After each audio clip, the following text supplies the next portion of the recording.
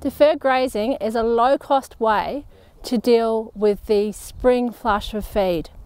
So what people like Alan do is take a few paddocks out from grazing, they close a gate on them, and that means that the sheep or cattle can then keep control of the pastures and the other paddock on the farm and maintain the feed quality. In addition to maintaining the feed quality throughout the whole farm, we are aiming with deferred grazing to improve the persistence and production of the good plant species such as the ryegrass in the paddocks that are being deferred. I am actually a scientific type of person, so I get on quite well with scientists, and I like to see things analysed and proven. So yeah, we already knew the benefits and we could actually physically see them, and usually when you can see something, well, there's something going on. And we could see the improvements in the paddocks, and now we've physically measured them and measured the quality of the pasture and found there's quite a lot of benefits. There's a number of advantages we're finding from the experiments we're doing on Alan's farm. We are finding improvements in the proportion of desirable plant species that are in the pastures. So we are increasing the amount of ryegrass in the pastures. There are more ryegrass tillers, or as you could say, ryegrass stems in the paddock. So that means it's better quality feed for Alan, and it's increasing the longevity and survival of those plants in the pasture. I've found a lot about pasture quality and species and weeds and all those sort of things, and the stuff going on under the ground and the roots and all those sorts of things that I never knew before. I found that by accident more than anything, that we had surplus feed one year and I deferred a paddock, and we had the right stock class to feed it off, and we saw the benefits of the extra grass we're growing in that paddock, the improvement in worm numbers, and the fact that it was just growing more grass through the whole term of the year.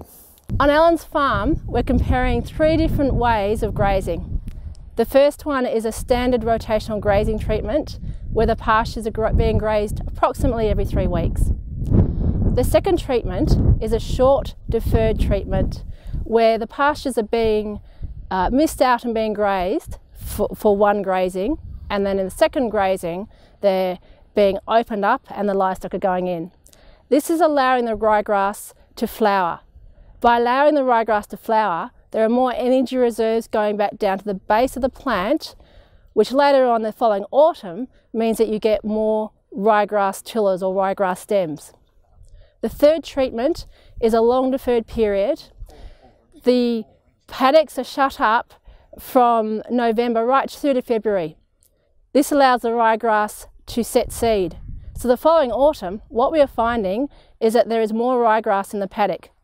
There are ryegrass seedlings because of the seed that was in the seed bank, and there are also more ryegrass tillers or grass stems because the ryegrass is more vigorous because it's had more energy stored in the base. In addition, we are finding that the root mass is increasing by up to 3 times as much as occurs with normal grazing.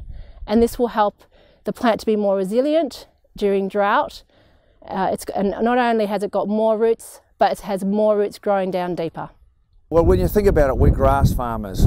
All the grass we grow, we're trying to maximise into profit and utilise as much of that feed as we can. So through the big spike in the spring and early summer, for me it was keeping our pastures in the sweet spot in terms of high EME grass, growing as much of it as we can and turning into profit.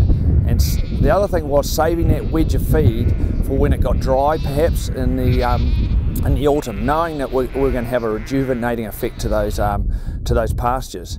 The other thing, the story that's not told, is that, look, it simplifies your farm system. It takes the stress out of it. I am actually a keen surfer and fisherman. It gives me more time to go and do the things I like with my family rather than worrying about the hay getting wet or the silage getting wet.